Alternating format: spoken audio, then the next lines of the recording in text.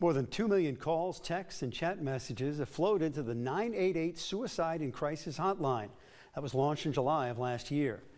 Taking the place of the previous 1-800 National Suicide Prevention number, 988 is an easier number to remember when calling for help. There were 202 suicides in the state of South Dakota in 2021, up from the 185 the previous year. Despite the increasing number, people are reaching out for help on that hotline. They've had 900, make that 593 calls last November, which doubled the calls from the same period in 2021. So that's really promising to us to see those numbers and see that number be recognized and really folks interacting and using this resource in South Dakota when they're experiencing a behavioral health crisis. The 988 Lifeline number is open 24/7 to anyone who's experiencing thoughts of suicide or other emotional distress.